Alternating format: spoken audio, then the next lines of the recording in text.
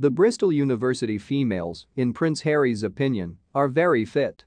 According to reports, Prince Harry also spent the evening at Stokes Croft's infamous Lakota nightclub. In his recently released autobiography, Spare, Prince Harry shares tales from both his early life as a prince and his life as a non-prince.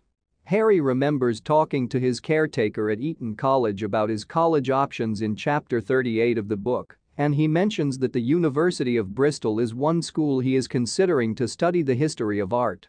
But he chose this course because many gorgeous girls took this topic at the university, not because it was academically superior.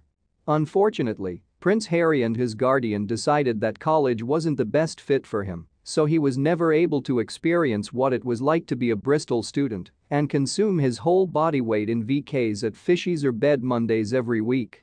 Prince Harry has already interacted with Bristol. According to reports, Prince Harry enjoyed a night out in Stokes Croft's notorious Lakota nightclub in 2007.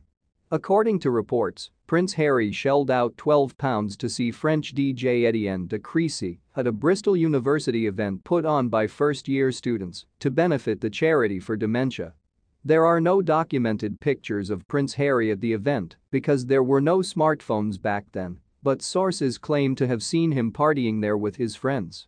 He also missed his previous caretaker's planned reunion at Eton the following day because of the night in Lakota, who was probably right that university wasn't the best choice for him. After Harry's assertions, Kate Middleton emphasizes the significance of emotional support for children. In his book, Spare, Prince Harry discussed his early years. Kate, Princess of Wales, recently spoke about the importance of emotional support for children under the age of 5 in order for them to develop into content and healthy adults. She went into this challenging discussion with TV personality and mental health advocate Roman Kemp, who opened up about growing up feeling extremely loved before pointing out that it was a privilege rather than something given to everyone.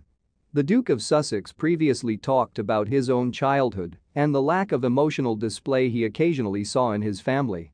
This conversation, which was shared earlier this week as part of the princess's promotion of her most recent early years campaign, Shaping Us, follows. When the Duke made an appearance in an episode of Dax Shepard's Armchair Expert podcast in May 2021, he talked openly about what it means to be born into the firm.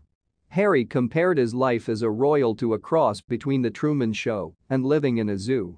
Following the Hollywood star's assertion that the Duke was the fifth in line responded, "The biggest problem for me was that, being born into it, you inherit the risk. It was kind of like being cast into a movie without being asked. You are forced to inherit every component of it. Additionally, they feel that they own you because of the way the UK media operates." The Duke also spoke about wanting to break the cycle of genetic pain he inherited from his father King Charles during the same podcast, saying, "I don't think we should be pointing the finger or blaming anybody, but certainly when it comes to parenting, if I've experienced some form of pain or suffering because of the pain or suffering that perhaps my father or my parents had suffered, I'm going to make sure I break that cycle so that I don't pass it on, basically." Harry's memoir Spare, which was published in January, had a number of themes, one of which was his tense relationship with the media. In the book, the Duke of Sussex also discussed how the personalities, roles, and procedure of the firm's members affected the expression of emotions or lack thereof that he encountered there. Harry wrote on the heartbreaking moment when his father Charles broke the news of Diana, Princess of Wales' passing. "Pa did not embrace me. He wasn't very good at expressing his emotions in casual situations, so how could anyone expect him to do so in this situation?"